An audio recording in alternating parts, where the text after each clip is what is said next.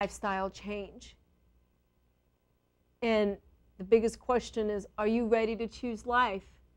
You see, life and death isn't just a matter of here 1 minute and then dead the next, because you can still be walking dead. And many believers are. And so I'm saying today, wake up, wake up.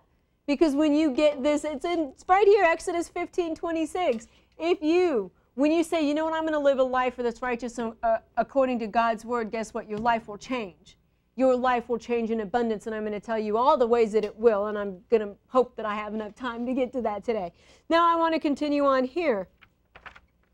In Psalm 107, 19 to 21, then they cried to the Lord in their trouble, and he saved them from their distress. So guess what? They went to God. Are you going to God in your distress? He saved them. He did.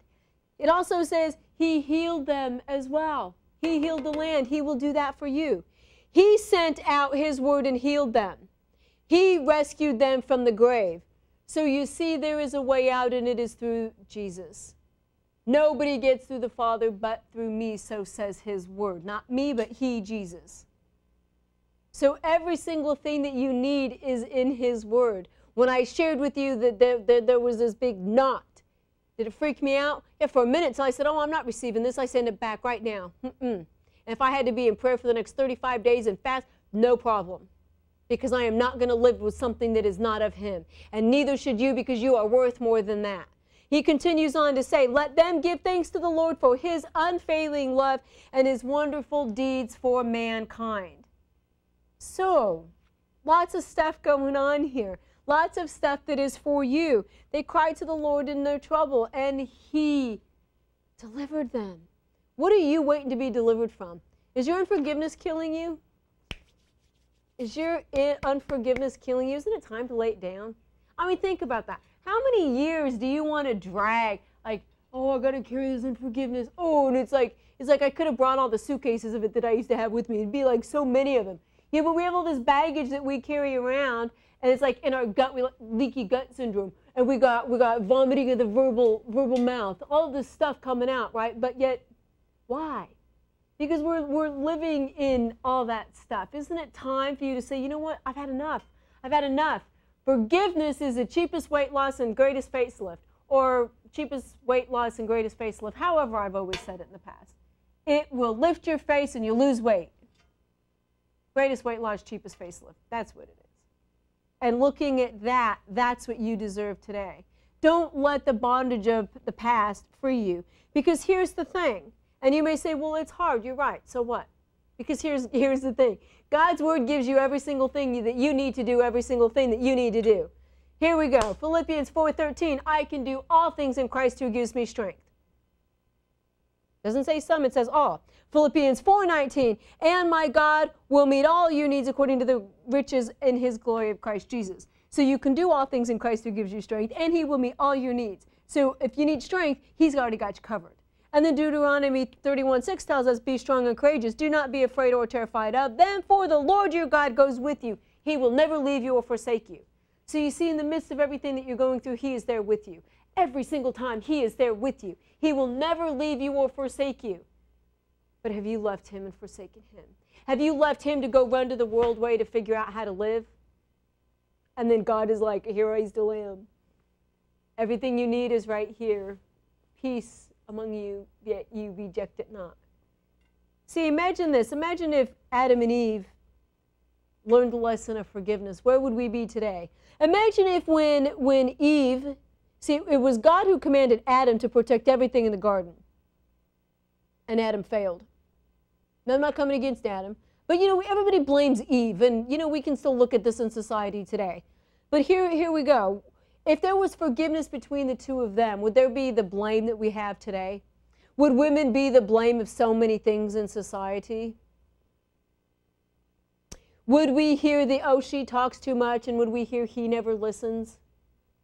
Because once you forgive, the issue is not an issue anymore. But yet we've seen generations and generations and generations living it out.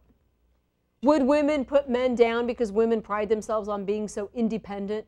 Or through forgiveness, would we recognize that men need women and women need men? and that children need mothers and fathers.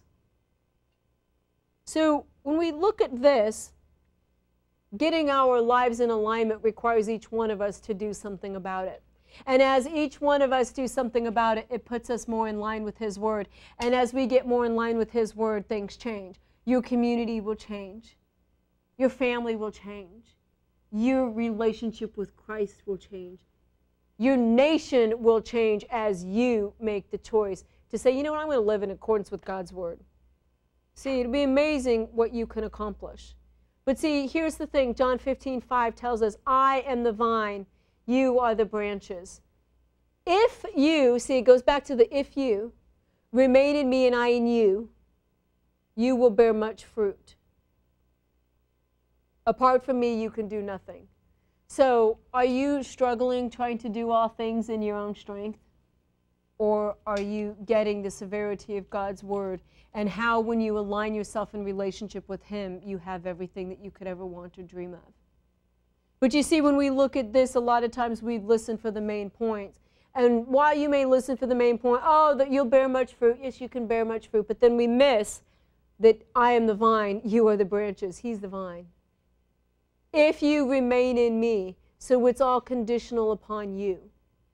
And you know, there was a time in my life where I prided myself. I have all these degrees and all this education, and then I was actually shown how ignorant I really am in so many areas. And so I had a situation with the law firm years ago, and someone said to me, you know, you never learned how to read. Now, that might have sounded very insulting.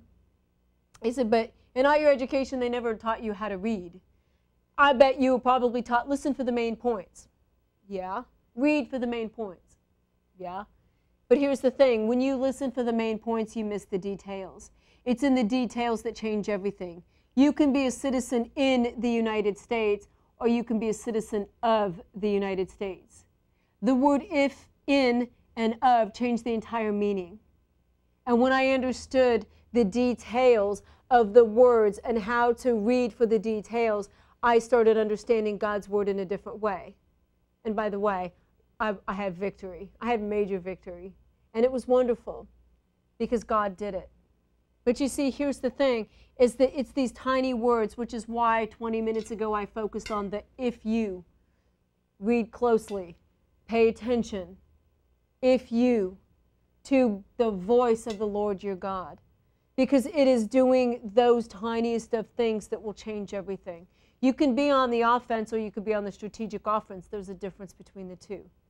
If you remain in me, if you, which means it's your choice.